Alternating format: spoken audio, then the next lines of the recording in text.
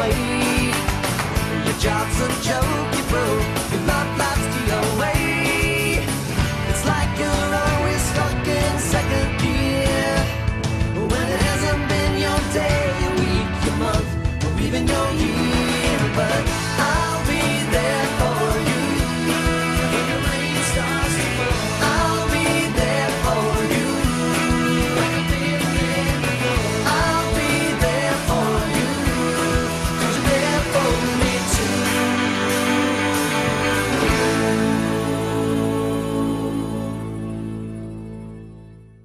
So, the other day, I was trying to figure out what to review next when I heard this song.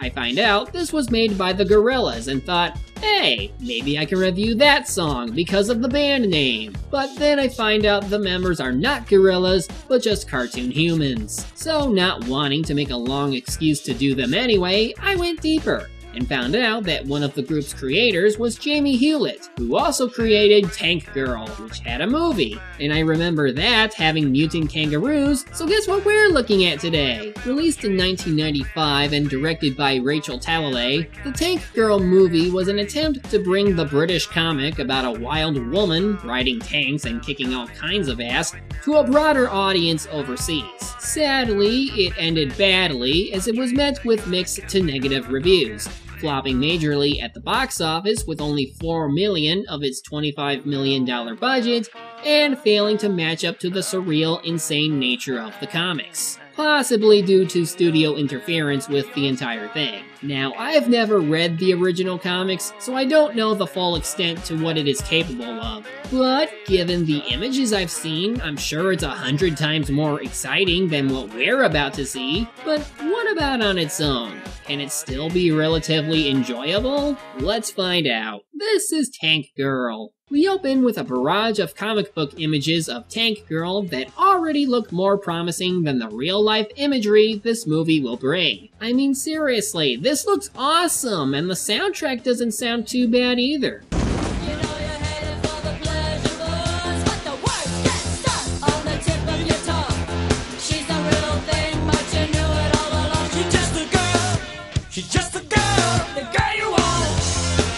We then get narration by our title character, played by Lori Petty, about what's going on. 2033. The world is screwed now. You see, a while ago, this humongous comet came crashing into the Earth. Bam! Total devastation. End of the world as we know it. No celebrities, no cable TV, no water. It hasn't rained in 11 years. Now, 20 people gotta squeeze inside the same bathtub. Damn, I mean, I know a major impact on the Earth can sometimes have devastating effects, but I didn't think it stopped rain from forming. Also, again, without reading the comic, I wouldn't know how well they adapted her mannerisms. I mean, already she sounds unique, but the voice takes getting used to. So, dressing like a makeshift Tusken Raider riding a yak, Tank Girl, whose real name is Rebecca by the way, and I will be using that from now on, is trying to find something for her boyfriend while giving us more exposition. The Rippers are a demonic army of bloodthirsty, human-eating, purse-snatching, mutant creatures. Witness Exhibit A. Ugh, you are so dead. They're led by the infamous Johnny Prophet. They spend most of their time raiding the WP. That's short for water and power. They control most of the water and got all the power. Hello, Lady Gaga. Or Katy Perry. Now here's where the stylization gets bizarre. Often they'll insert comic book images, whether it be to show characters yet to be seen, or more often to provide scene transitions. While the imagery looks nice, they tend to thrust it in so much that it either feels disjointed or forced. Sometimes I wonder if the reason they put in most of these images is because they don't have the right set pieces for them. Anyway, we meet Rebecca's boyfriend, who's part of a small resistance group opposing water and power, and is often forced into strange sexual-related rituals that only a crazy gun-wielding maniac like Rebecca can think of.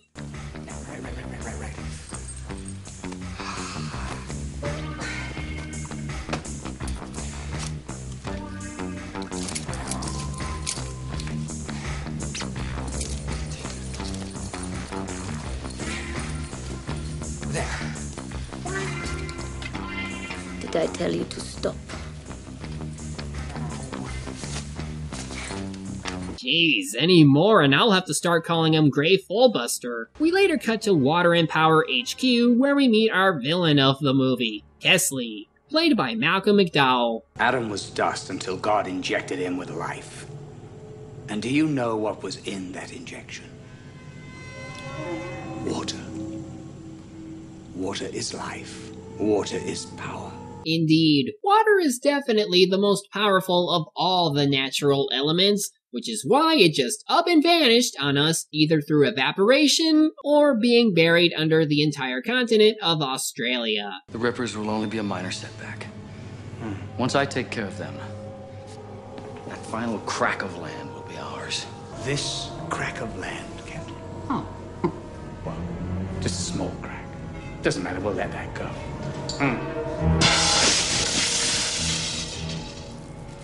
Oh my. Now look what's happened. We lost the Theta Plains. And the Tennelson Ridge. And so on! There are 3 million liters of water underneath the Blue Dunes. And you will retrieve it.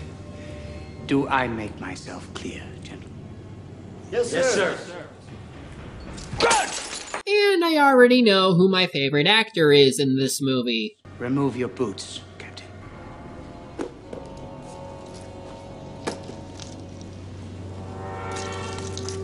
Now come here.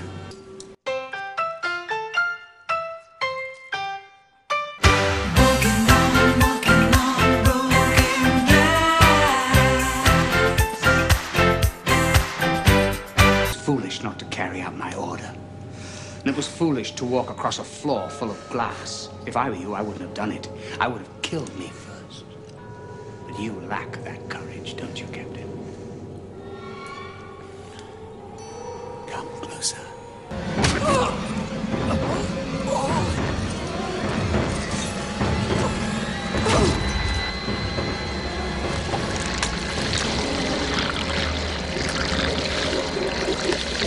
So, you thank the guy for doing all that hard work, expect him to finish the job, then proceed to berate and murder him just so you can absorb the water he had in his body. I wonder if he's working part-time for Umbrella. We then see Rebecca doing some guard duty while acting like any bored person would. But you know, your guard post kinda sucks when it only covers the front of the house, and not the back, as we see someone with heat vision goggles seemingly sneaking up on her. Rebecca? Rebecca? Got you. Oh, I'm sorry. That was just Sam, but who had the heat vision goggles? Your steak tartare. Alright. First, go give me my food. Oh well, the boyfriend finds his birthday present and seemingly goes out to celebrate through a strange sex ritual. Don't come any closer. You gotta stay there and watch.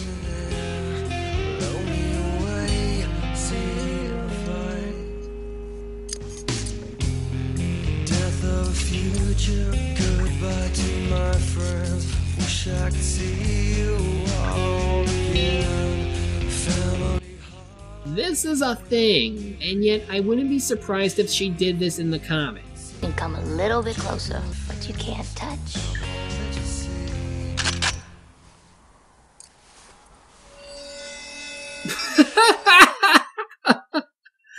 Oh my god, that looks so stupid! Somebody meme that. I want to cherish this for the rest of my life. So it looks like WMP's little ninja squad found their base and starts killing anyone who resists. And this guy apparently likes getting turned on by snip snip time, whatever. But is an idiot as he lets himself get outsmarted and well, boom goes the ninja. And now it's time for everyone's favorite cliche. Everyone has terrible aim except for the main character.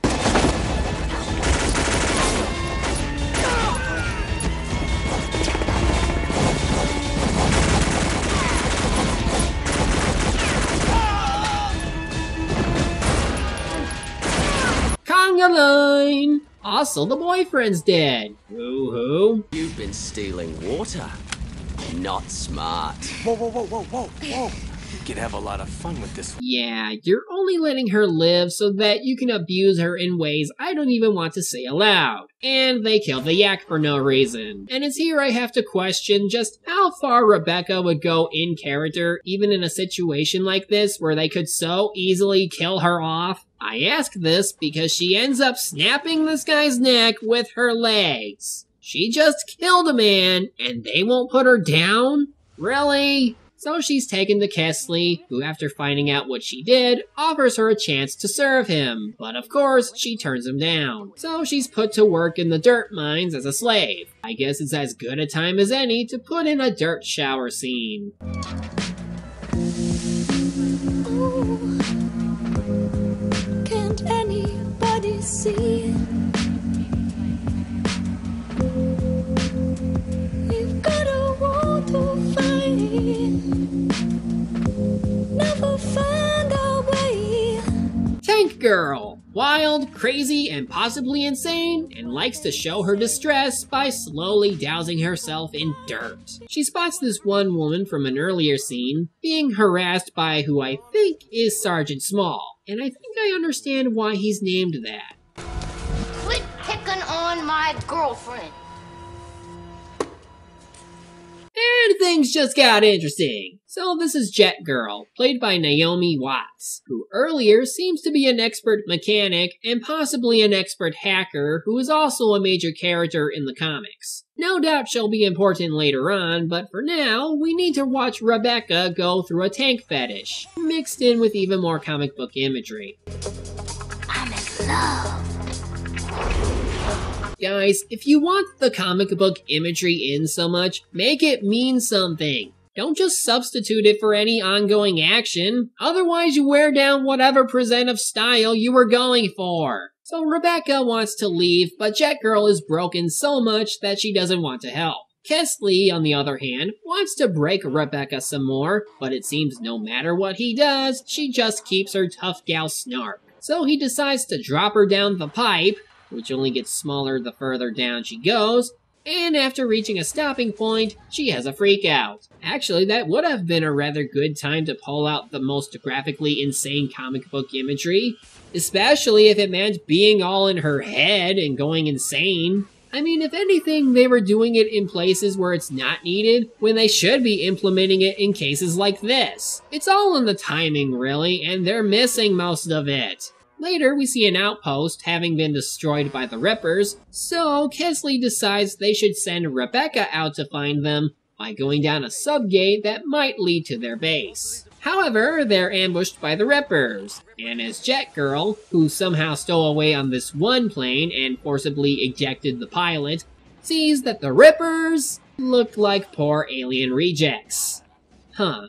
Well, it looks like Kesley is dead, and Jet Girl comes down to join Rebecca in their escape. But Rebecca wants to operate the tank, accidentally hits Jet Girl, and we get an animated sequence this time? Sorry about the bunker on the head.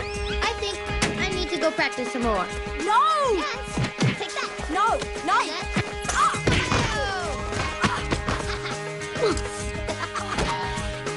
You didn't have to rough me up so bad, Becky. Look, no hands. Okay, why couldn't the movie just be like this the whole time? This looks cool! You get the satisfactory of the comic book, but in actual animated format. You get all the freaky imagery and wouldn't have to lose the feel of it. No, instead we have more live action stuff, and it turns out Kesley lived but is gravely injured. Luckily, some Chinese cybergenetic surgeon named Chisai, played by James Hong of all people, offers to reconstruct him at the cost of Dr. Lady's water. Meanwhile, our heroes run into this crazy chick named Subgirl, played by Ann Cusack, who tells them that Sam, that little girl we kept seeing, is being forced to work at a club called the Liquid Silver. So it's time to go and rescue her, but first, freaky comic transition!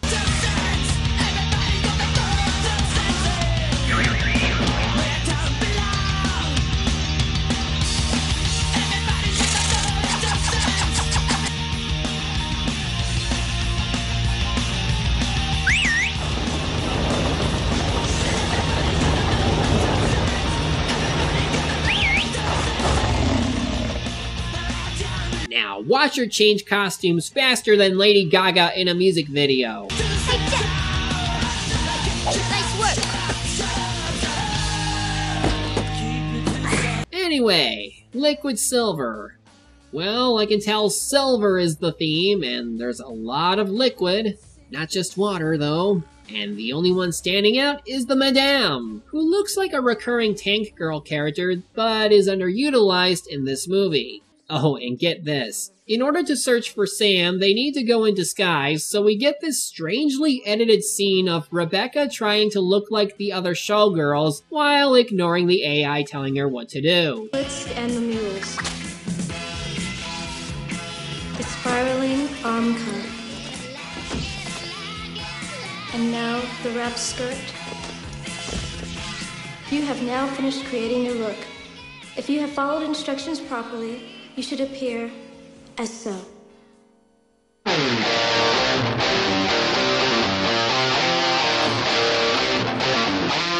Lock up your son. Isn't it a bit, well, too short? I know, isn't that great? And unrestricted. I guess so. Well, really, this whole infiltration thing seems pointless, as they find Sam after she uses the ball of blades thing on Iggy Pop here, and get out without much trouble. There she is! Uh-oh! And the little girl! Get them! Guards! Hurry! Kill her. Kill them both. Not a good idea. Like I said, not much trouble. Either I improve that lovely hairdo, or you sing for us. All right, what do you want me to sing? Let's do it. Cole Porter, 1928. I hate that song. I'll cut it off. When the little blue bird, who has never said a word, starts to sing, spring, spring. Louder! I can't hear you. When a little blue clerk in the middle of his work starts a tune to the moon above us. Everybody! Let's do it, please do it. Even educated, please do it. Let's do it! Let's fall in love! Only in Tank Girl can you force an entire club to sing old show tunes through guns and freaky dancing. By the way, weren't you leaving? If you keep this up, WMP might come and oh look, they came to crash the party. Way to go, Rebecca! Now Sam gets to face Dr. Claw on steroids. Yes, really. Your friends will be along shortly to save you, my little princess. So Rebecca and Jet Girl search the desert for the Rippers, as they're the only hope they have of rescuing her now, and well, they find their base and get caught. Now get ready, for you ever wanted to see what happens when you mix warriors of virtue with drugs?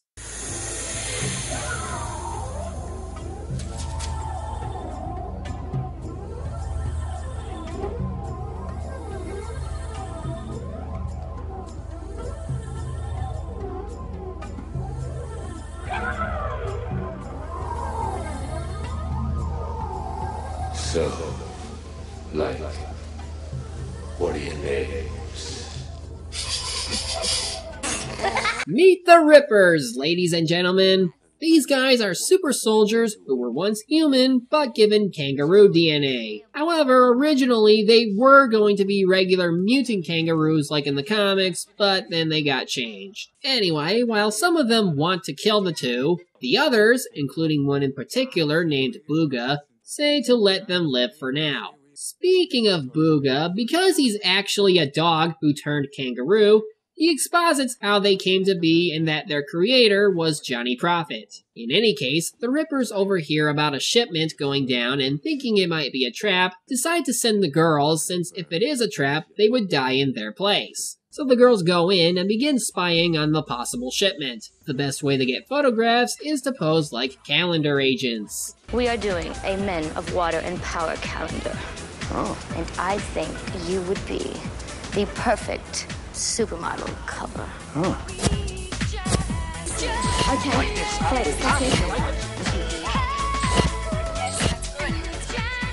Yes, I like that. Those are definitely weapons in those crates. We better move. No way. The whole thing is so convenient, man. If they want to be down with us, tell them to hijack the shipment themselves. You're just never satisfied, are you? Whoever you are.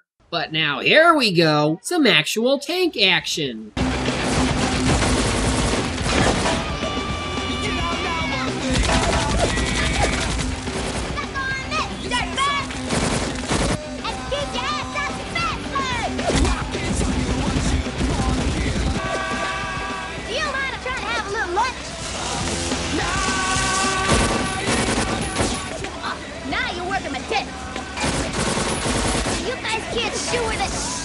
I know! It's like Rambo syndrome or something. One crazy action scene later, they get the shipment and head back to the Ripper's place where they have dinner and a dance.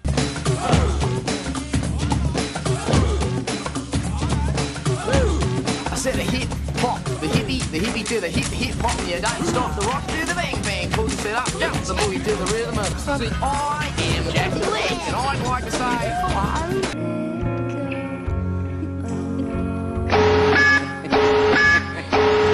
Okay, but really, it's the post-apocalyptic future, and he's pretty much sapient, so I don't think anyone would care.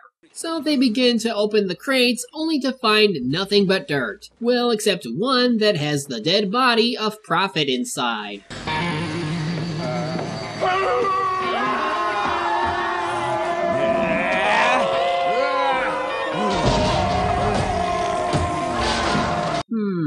Should I use a Star Wars clip or the breakdown scene from The Room?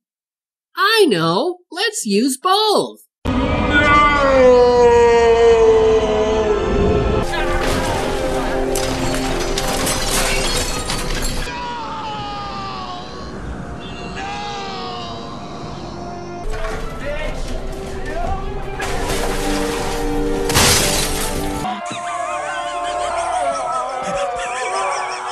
Time for the assault. Jet Girl plans to land their plane into the base while Rebecca goes through the front gate with her tank. Also, they've been holding off Kesley's face for a while. I wonder what they're building up to. Well, he's going to have Sam drown in the pipe from earlier, so they better hurry up. Well, there are power boxes down at the end of this aisle.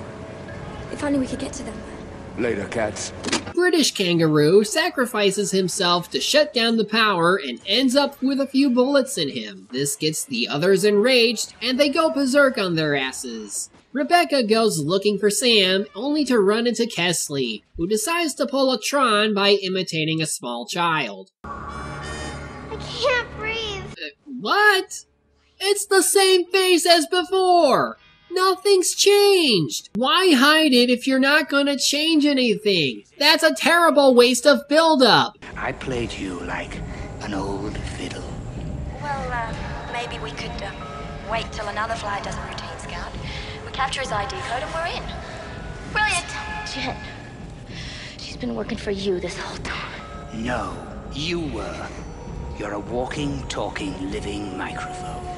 I had them planted all over your body. Well, that was a pointless attempt to pull a plot twist. Even then, we wouldn't have forgotten about the tracker from earlier, so there's no way we would have suspected Jet Girl of doing anything wrong.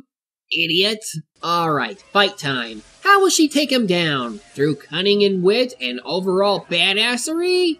Or just hit him with an awkwardly placed cutaway? Pale? Oh, I get it. It's a holographic head. But wait, then how is he even alive?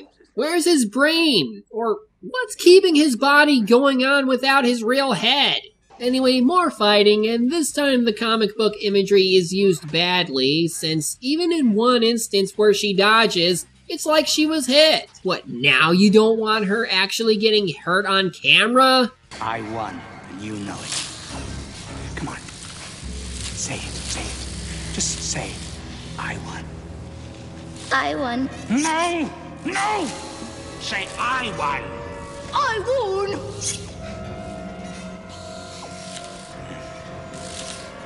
Say it. And the little girl lives. I'd rather her die than live as your slave. Pride before others. Our hero, ladies and gentlemen. Well, her sentient tank shows up and saves her, but seems to be out of ammo. So she has to resort to using beer cans before eventually realizing, hey, I can shoot that bucket of water that's conveniently over his head. That will short-circuit him. Is that the best you can do? Try this close to your heart, asshole!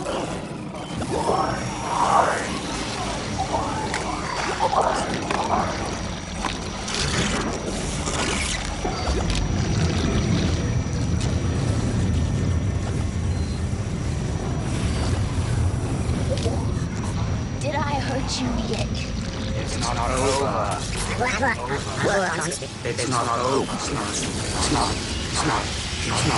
Rest in peace, oh great McDowell. Jet Girl gets her revenge on Sergeant Small for all the times he harassed her. Rebecca saves Sam, and Booga saves Rebecca by seemingly having controlled the soldiers. Well, after killing most of them, I can see why. And then we end on another animated scene where all the water is released and Rebecca has the Rippers go water skiing. Rebecca, hit the brakes! Waterfall ahead! Shut up! You'll ruin the surprise!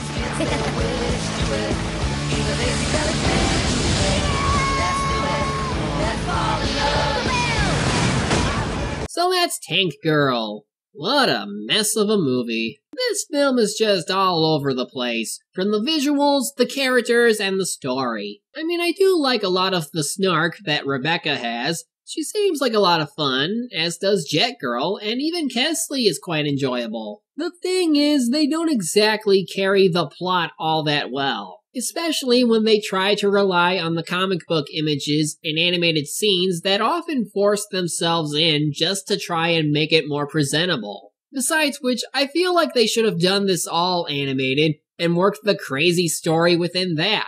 Honestly, if this was the result of studio interference, then I wonder what would have happened if they were able to freely produce this in homage to the comics. Heck, I'm even more curious as to what goes on in those comics, so thanks for wanting me to look at the source material. Really, if you want a cheesy action flick with crazy imagery and wacky characters, I'd say grab some beer and have a drink night with this film. I'm sure lots of fun can be had from it. I'm the Media Hunter. Media's my prey, and reviewing them my way.